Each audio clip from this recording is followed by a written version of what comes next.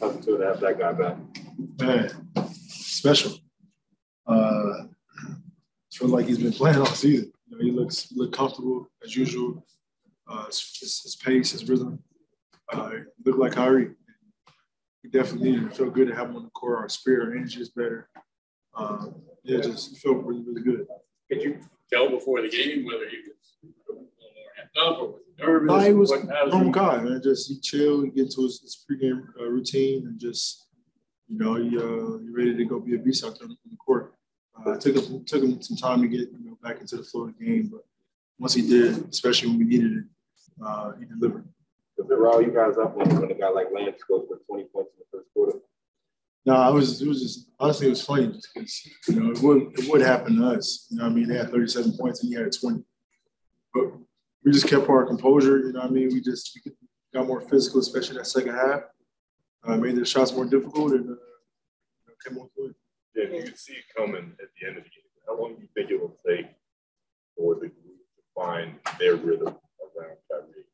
It's going to take some time just because, we got to get used to him being on the road and not at home, things like that. But we've been a resilient group all year, and we'll eventually figure it out.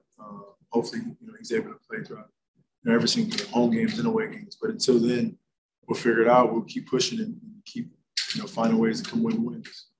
James, what do you think? You guys were down 17 late in the third, and then just finished on an awesome, 46, 18 run or something like that. Our defense. What turned it? Our physicality defensively, we were into bodies and we challenged shots. We challenged their handle. We rebounded their basketball.